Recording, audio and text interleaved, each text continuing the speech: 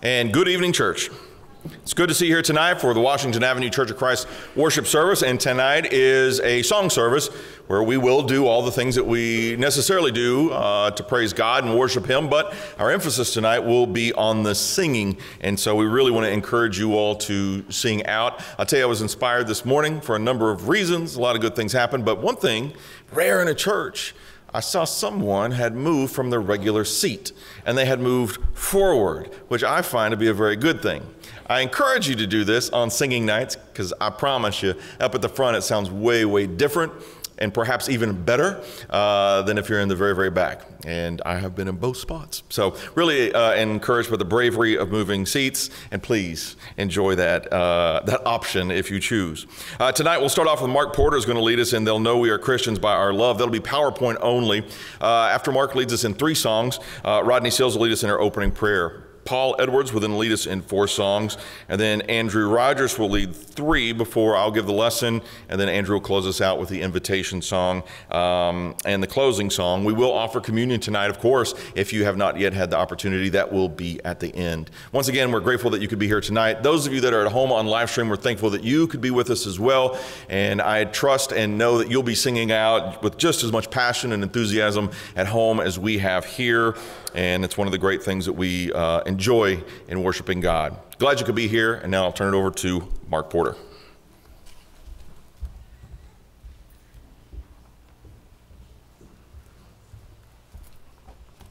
Good evening to everyone.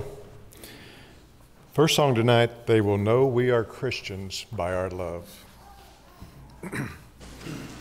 We are one in the Spirit, we are one in the Lord, we are one in the Spirit, we are one in the Lord, and we pray that our unity may one day be restored, and they'll know we are Christians by our love, yes, they'll know we are Christians by our love. We will walk with each other, we will walk hand in hand, we will walk with each other, we will walk hand in hand, and together we'll spread the news that God is in our land, and they'll know we are Christians by our love, yes, they'll know we are Christians by our love. We will work with each other, we will work side by side, we will work with each other, we will work side by side, and we'll guard each man's dignity and save each man's pride, and they'll know we are Christians by our love, yes, they'll know we are Christians by our love.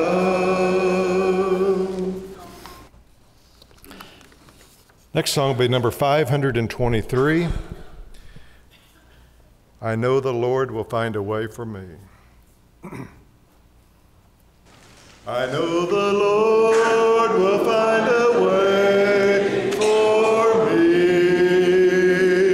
I know the Lord will find a way for me.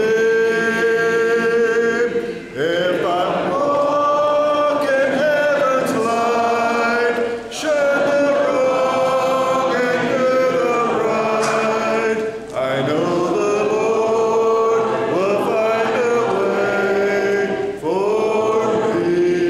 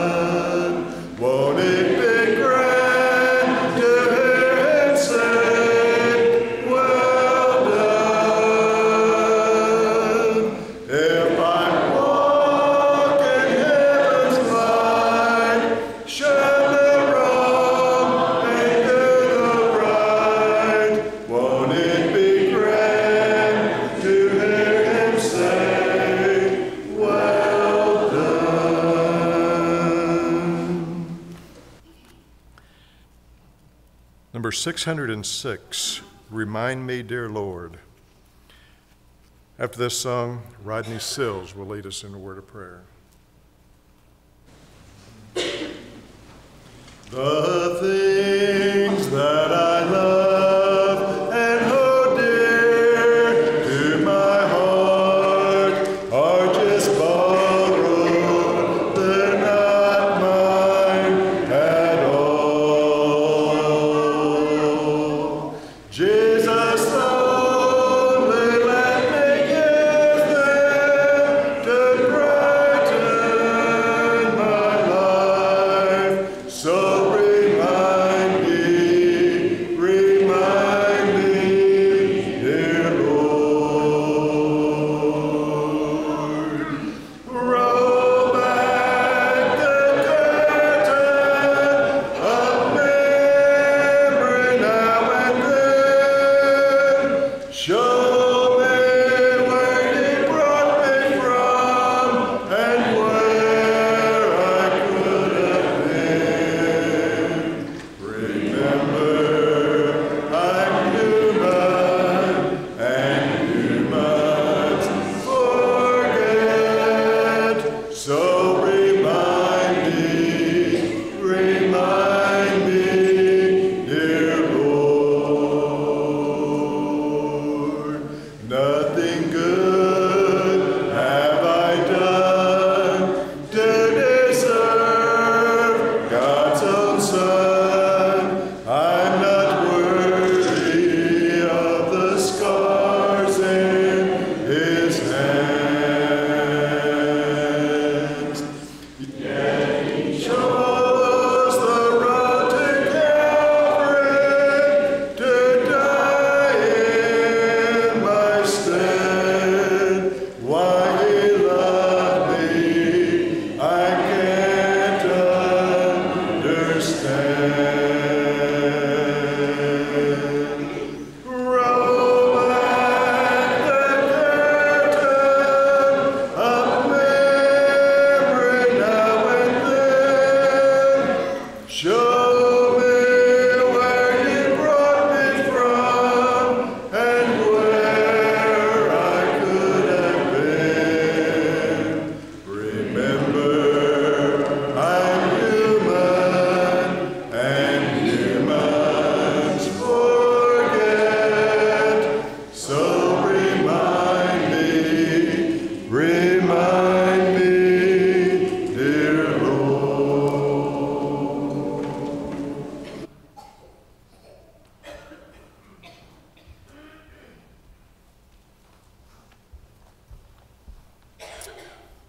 Would you please bow with me?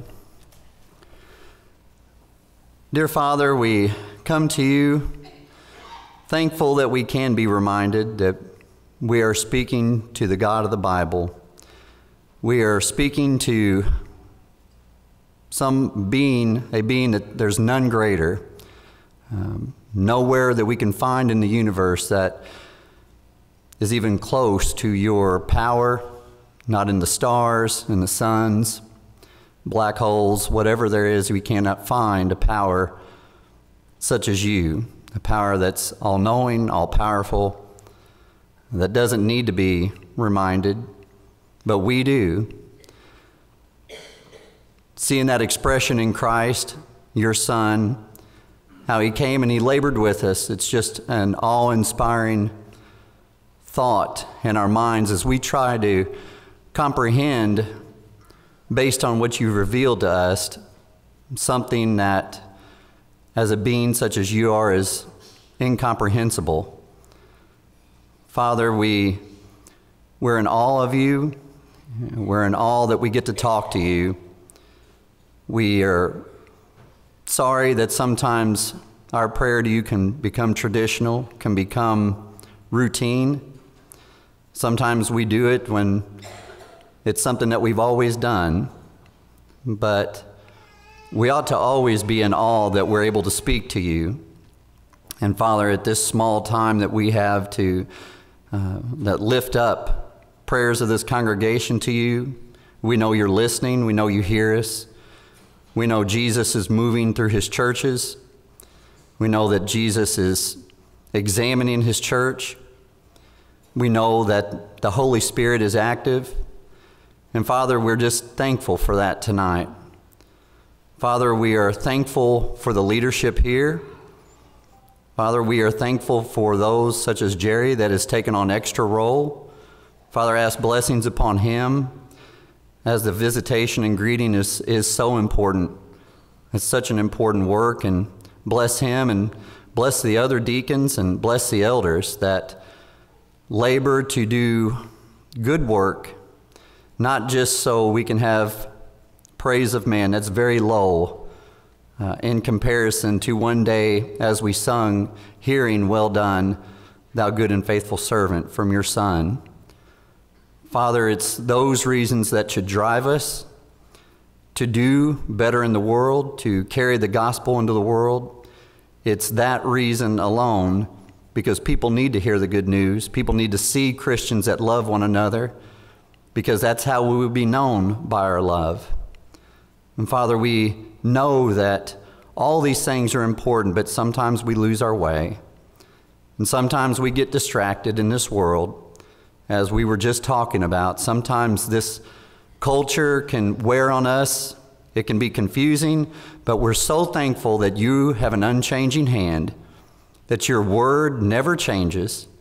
It only evolves and grows in our hearts and our lives to help us develop and become better each and every day if we allow your blood to continually cleanse us and we never take our eyes off the cornerstone, which is Jesus Christ.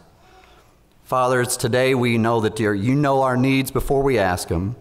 We know there's people here that are struggling. We know there's so many things going on that people lift up to you at the wee hours of the night, pains and suffering, dealing with illness, dealing with news that could be life-changing. But we also know there's victories of people being baptized and people entering into your kingdom. And Father, just help us balance all of that and become people that aren't so negative in our own thoughts, but always understand that you're the creator of life. And through you, we don't have anything to worry about. Father, it's these things I ask tonight as we go forward with being able to open your word. And Father, we are thankful that we have men that will open your word and have been from this pulpit. We're thankful for David, thankful for Alan and Andrew. We're thankful for so many people that will stand up here and preach your word in boldness and in truth and not in fear. And Father, that's all we can ask. And it's all these things that I pray in your Son's name. Amen.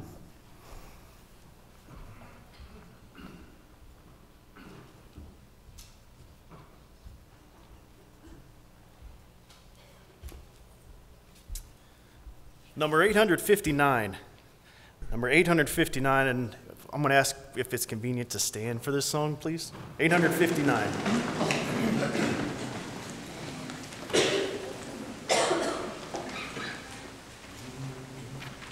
What a song of delight in its city so bright will be wafted neath heaven's fair dome. How the ransom will raise happy songs in his praise when all of God's singers get home.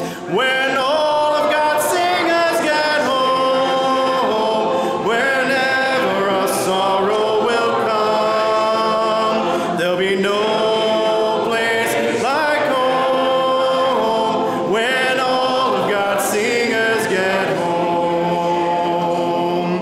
we sing here on earth songs of sadness or mirth. 'Tis a foretaste of rapture to come. Joy can't compare with the glory up there when all of God's singers get home. When all of God's singers get home. Whenever our sorrow will come, there'll be no when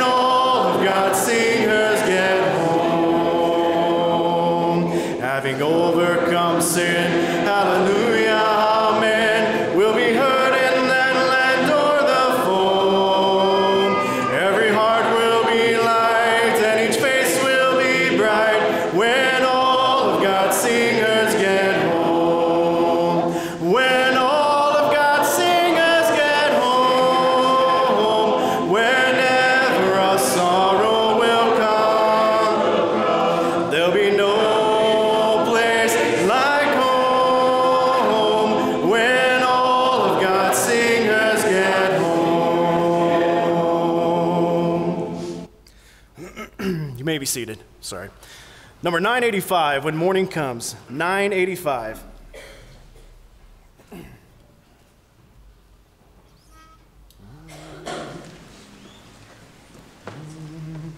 Trials dark on every hand, and we cannot understand all the ways that God will lead us to that blessed promised land. But He'll guide us with His eye, and we'll follow till we die. We will understand it better by and by. By and by, when the morning comes, all the saints of God are gathering home, and we will tell the story, how we've overcome. We will understand it better by and by. Oft our cherished plans have failed, disappointments have prevailed, and we've wandered in the darkness, heavy-hearted and alone. But we're trusting in the Lord, and according to His word, we will understand it better by and by. By and by, when the morning comes, all the saints of God are gathering home, and we will tell the story, how we've overcome. We will understand it better by and by. Temptations, hidden snares often take us unawares, and our hearts are made to bleed for each thoughtless word or deed. Wonder why the test when we try to do our best, but we'll understand it better by and by. By and by, when the morning comes, all the saints of God are gathering home, and we will tell the story, how we've overcome. We will understand it better by and by. Number 227. 227 on Zion's Glory Summit.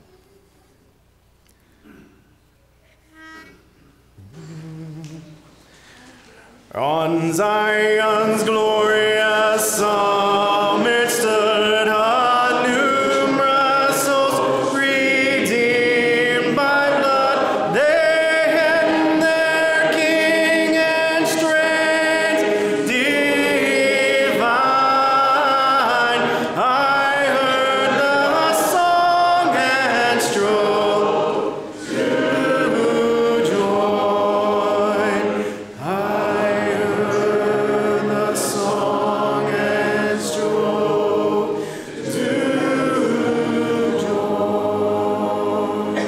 Hear all who suffered sword or flame for truth or Jesus' lovely name. Shout victory now and hail the Lamb, and bow before the great I am. And bow before the great I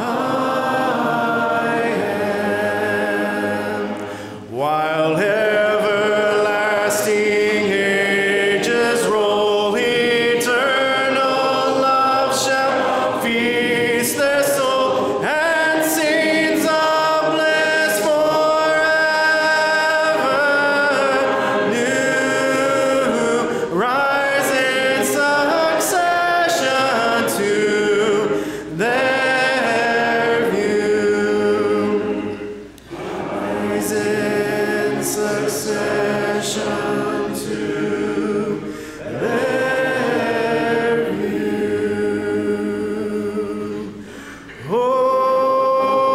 Holy, holy,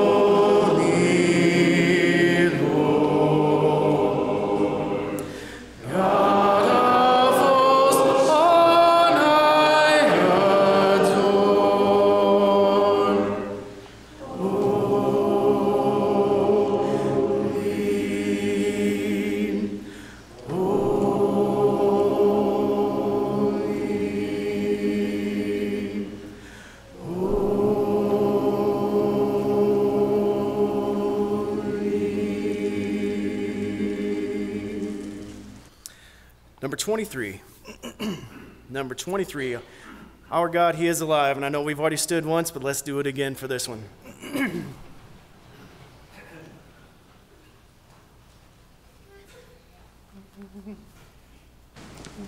There is beyond the azure blue a God concealed from human sight. He turned its skies with heavenly hue and framed the worlds with His great mind. There is a God, He is alive. In Him we live and we survive from dust. Our God created man. He is our God, the great I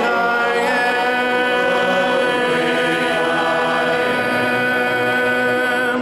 There was a long, long time ago a God whose voice the prophets heard. He is the God that we should know, who speaks from His inspired word.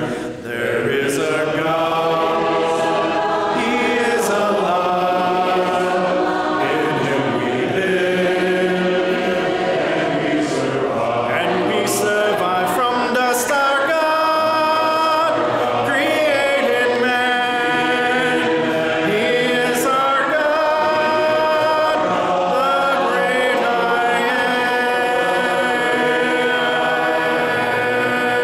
am. Secure His life from mortal mind. God holds the germ within His hand.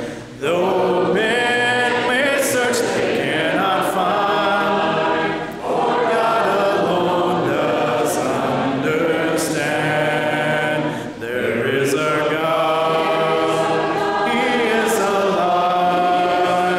In Him we live and we survive from dust. Our God created man.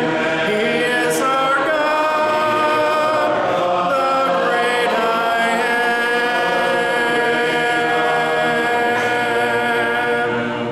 Our God who sat upon a tree, a life was willing there to give, that He from sin might set man free, and evermore with Him could live. There is a God, He is alive.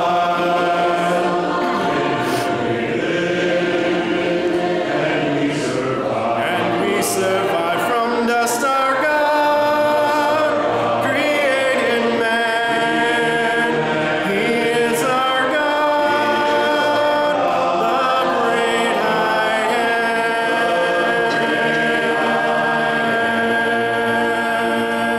am. Please be seated.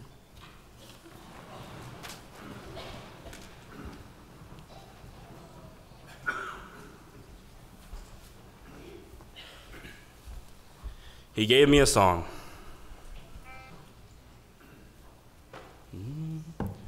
He took my burdens all away up to a brighter day. He gave me a song, a wonderful song, a wonderful song I now can sing. In my heart joy bells ring. He gave me a song, a wonderful song. He gave me a song. He gave me a song to sing about. He lifted me from sin and now, oh, praise His name.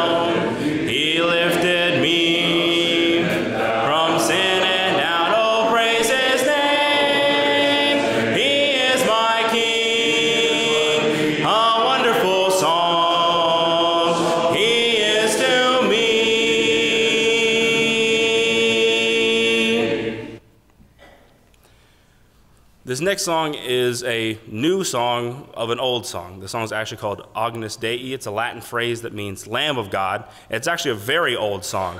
Been sang for close to 1,000 years at this point, but they made an arrangement for this. It's very simple, so you all will catch on pretty fast.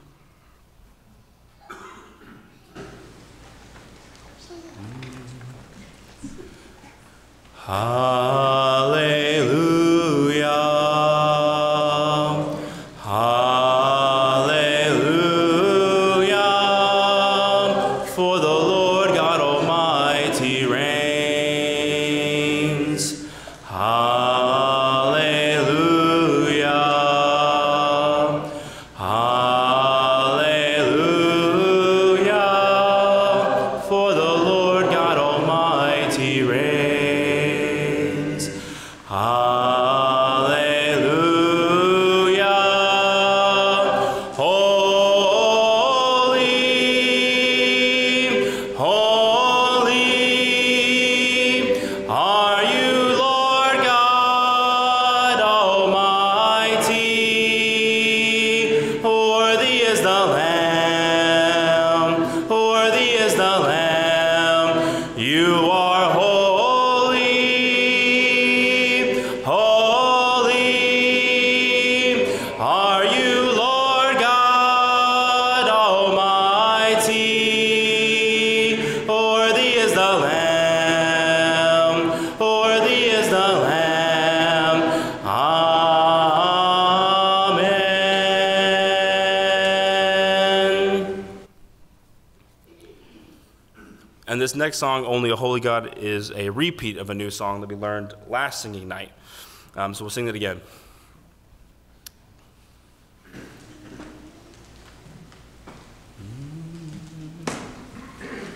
Who else commands all the host of heaven? Who else could make every king bow down? Who else could whisper and darkness tremble? Only a holy God. Come and behold him, the one and the only. Cry out, sing holy, forever a holy God. Come and worship the holy God. What other beauty demands such praises? What other splendor outshines the sun? What other majesty rules with justice? Only a holy God. Come and behold him, the one and the only. Cry out, sing holy, forever a holy God. Come and worship the holy God. What other glory consumes like fire? What other power can raise the dead? What other name remains undefeated? Only a holy God. Come and behold him, the one and the only. Cry out, sing holy, forever a holy God. Come and worship the holy God. Who else could rescue me from my failing? Who else would offer his only Son? Who else invites me to call him Father? Only a holy God.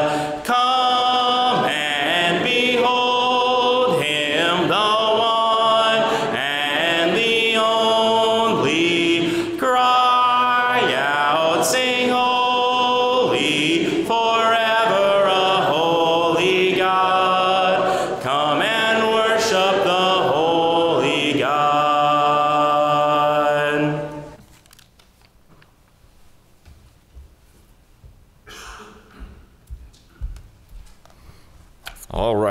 Good evening once again. You can say good evening back once again. You don't have to, but anyway, once again, glad you are here and that we can have this time to be able to worship God together. When you think about all the great books of the Bible that contain songs in them, inspirational songs, songs that really inspire you and catch you in a moment, especially a moment of faith. When you think of all the books of the Bible that really tie you to this idea of praising God, Habakkuk may not be the first one that comes to your mind. And yet, it has a very, very powerful song within it. It's just 3 chapters. It's pretty short. The image that I'm showing you right now is by the artist Donatello, the one the Ninja Turtle is in fact named after. This sculpture was done in 1425, a long time ago. And it's said that this was maybe his most appreciated sculpture by himself. He really got into this particular one. It is Habakkuk. Most people think Lo Zucone, they call it, the bald man. It doesn't look like a traditional prophet that you would see in sculpture and stuff. Typically they have beards or they're kind of hunched over a little bit. I don't know why they do that. Prophets did suffer a lot, so maybe they were like that to some degree. But Habakkuk, that's who he depicted. And he was so caught up in the sculpting of it, and I don't know if you've ever sculpted before, but it is tedious and it is challenging. I'm awful at it, so I appreciate even more someone who is a master at it. They said that even as he was making it, he would scream at it, call out for it to speak to him, to speak to him. There was a thing where he was just so passionate about it, and he wanted it to really, really communicate everything that it needed to, and it became this masterwork. Now, you can spend more time studying that if you want, but what I want us to appreciate is the sense of passion and artistry that he put into a thing, that he put into it. It's about Habakkuk. Tons and tons of sculptures about David or Moses. Very, very few done about Habakkuk. But what a powerful book in those 3 short chapters. 3 short chapters. Habakkuk takes place during this period in which the Babylonians are rising in power, and there was a lot of chaos that was occurring in the nation of Israel and the surrounding region. And with the rise of Babylon, it seemed inevitable that they were going to invade and take over, because surely they'd been doing that for some time. And here he is in this very unusual book, because a lot of times when the prophets would speak, they would be speaking to the people. They would be delivering God's message to the people. Habakkuk's a little unique in the fact that he doesn't really speak to the people. He does talk about the people, but he talks to God. He's talking directly to God. And there's 2 things that happen. Well, a couple. One is he lodges this complaint. He's not understanding why there is so much darkness and iniquity and suffering with the people. And he's asking God why, especially in the midst of the holiness of God, of the righteousness of God. Why? Even in Judah, the religious leaders aren't really leading the way that they should, and the people are inevitably suffering. And God replies to him. And he says he's rising up this nation, the Chaldeans, the Babylonians, and he's going to use them as judgment against the iniquities of Judah and the surrounding area. Habakkuk finds this really difficult to process, really difficult. God, they're even worse. The Babylonians are even worse than what's taking place here. How could a righteous and holy God use them in this situation? And he says in chapter 2, he's going to stand up, almost like a watchman at a watchtower, and he's going to wait for God's response. An incredible book. Incredible book. And so God does reply to him, and he asked him to write things down on a tablet, and he wanted it to have that sense of permanence, because God's going to speak something that is pretty weighty, pretty heavy, and it needs to be listened to, and it needs to be heard. And he's going to give these woes. He does 5 woes for the injustices that are existing in the world. And God's saying, I am not going to tolerate any of it. There will be a day that's going to come in which my judgment will come. Yes, against your people, Habakkuk, because they are sinful and wicked, but yes, also against the Babylonians. And not just the Babylonians. You could almost use them as an archetype for any other nation that would seem to lift itself up and take pride in its military might, or the abuses of its economic practices, its idolatry, its slave trade, against its, he's pretty specific about alcohol in chapter 2. Woe to them if you give your neighbor alcohol And it seems that there is this endless cycle that seems to go between the rising and falling of nations and empires. That these are the things that mankind esteems to be and to pursue. And God says, no, it is definitely wicked, but it will not stand. His judgment will come at the point that he appoints judgment to come. Babylon will not flourish. It will fall. And so it did. And any wicked nation who follows after such practices, they will fall, and many have. And until Jesus comes again, they all will. Only his kingdom will remain. Now, I know, a bit of a downer so far, right? But chapter 3, it switches around. And there's this moment in which Habakkuk has come to the realization that God is righteous, and that God is holy, and that God is powerful, and that God's judgment will happen. He does request, can it happen in our time period? In chapter 3, verse 2. But he starts making these great proclamations about God. And then we're seeing this guy, this prophet, in this conversation with God, go through a transformation in his realization, a development of his faith. We're seeing faith unwind and grow as we read this book. And he's recognizing, yes, you are the one true God. And yes, you care for your people. And in chapter 3, verse 13, he says in this prayer, the chapter 3 is really interesting. It's a prayer. He says, you went forth for the salvation of your people, for salvation with your anointed. You struck the head from the house of the wicked by laying bare from foundation to neck. God will be victorious, and the righteous will be saved. The wicked will be punished. This is certain. Awesome book. We don't have time to go into all the details of it. It's 3 short chapters. You should study it. I want us to focus on chapter 3, verse 18. We now move into a song. He closes us out in the midst of that, and you needed the context as he goes into it, and he writes these words for this song. This part, and we're in the middle of it. Yet I will rejoice in the Lord. I will joy in the God of my salvation. Yet I will rejoice in the Lord. I will joy in the God of my salvation. Those aren't cheap words. Those are powerful words, especially when you read the preceding verse. Though the fig tree may not blossom, nor fruit be on the vines, though the labor of the olive may fail, and the fields yield no food, though the flock may be cut off from the fold, and there be no herd in the stalls, yet I will rejoice in the Lord. I will joy in the God of my salvation. We don't have any idea how the melody went to this. None. None of it's recorded. And that's really not the important part anyway. Sometimes it's a temptation to get caught up in that. Sometimes it's a temptation of, I wonder how it sounded. Was this a pleasant song? Or, what kind of scales did it play in? And how did they actually sing it? That's a curiosity. The most important thing, even aside from how pleasant it might have been and the vocal talent involved, where was his faith as he said these words? Now, that's a relevant question for us to consider. Where was his faith, and how did that affect the way he said these words? Because the same thing must be true for us as we sing, no matter the song. Where is your faith, and how does that influence the way you sing these songs? That's the artistry of it. The technical aspects of the melody and such, and the keys and all that, fine. It's great. It's wonderful, and we enjoy those, and that's okay. But the key to Christian worship and singing is, where is your faith at? And how does that influence the way that you sing and express these songs? You may look at that lyric and say, well, of course, it's great joy and triumph. Maybe. But given the context, could there be a hint of melancholy to it? Maybe.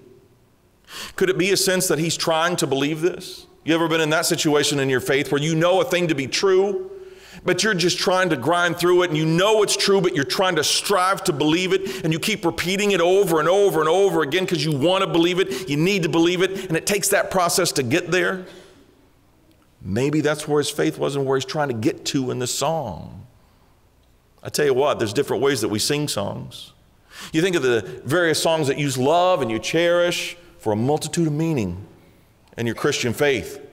Some, man, they're the most joyous thing in the world, and you got to bring that to them. Some are so heavy and so sad that you can't bring that sort of spirit of joy to it. It just clashes, and it's not right. It irks us, and some of that is cultural, and But a lot of it is where your faith is at that moment to express the song. Even if you take a very common song that we all know, Jesus loves me, this I know, for the Bible tells me so. How would you sing that in this moment of your life? Well, would you be this? That's some raw energy in that kid, isn't it? Boy, he's going at it on that. Going at it. I tell you what, that kid and this lady, they probably ain't singing it the same way. Different emotions, and they're both okay. They both are. And I tell you what, this guy, whatever he's going through in life, when he's singing, Jesus loves me, this I know, it's not the same thing that she's going through. But the words are true. And if the faith is true, and you're driving towards God, then we should enjoy the process of worshiping in such an expressive way. It's got to be true in the way that we express it and the way that we sing it. It's the beauty of worship. It's got to be true. And I got to mean the words. The songs that we sing aren't just the melody and they aren't just the key and all that. I've got to mean those words. I've got to understand them. But at the same time, this guy, he's understanding a different kind of life than this kid. And that's going to come through in the way they sing. And this is when we elevate our worship.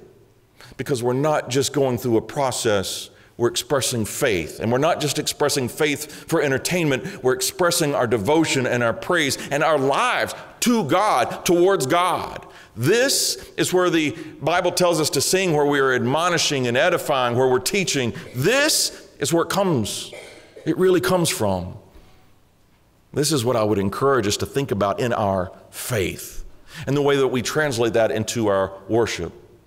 What a wonderful thing to be able to worship God. But it's got to be real and genuine. And I know it's hard sometimes. A little bit of vulnerability goes into that. Maybe you're not comfortable sometimes. And to that I would say maybe we need to help each other become comfortable singing in those particular ways. One of my favorite singers, I was reading an interview with him, and I think I'd mentioned this to you before, but I read this recently, and it really struck me because he was talking about the first time he heard a song that they recorded, and he didn't want it to be released, and he started crying. Not because he was sad, it's just that he had never been so vulnerable and open in the way that he sung, and now it was out there for millions of people to listen to. Whew, you're vulnerable in those moments. It's an amazing song. But part of it was because he was so honest in the way he sang. Other people could probably sing it technically better, but not that honestly, and that vulnerability that comes out of it. Isn't it good that there was the space for that to happen? In our church, amongst our church family, isn't it amazing when we allow each other to have the freedom to be so vulnerable and so honest and so genuine in order to sing? Someone may not sing the same way that you do, but if you see that it's that honest and real thing, not performative, but it's real and genuine in the way that they're obeying God in song and putting their heart into it, encourage that, lift that up. And if that encourages you to jump into it as well, please do.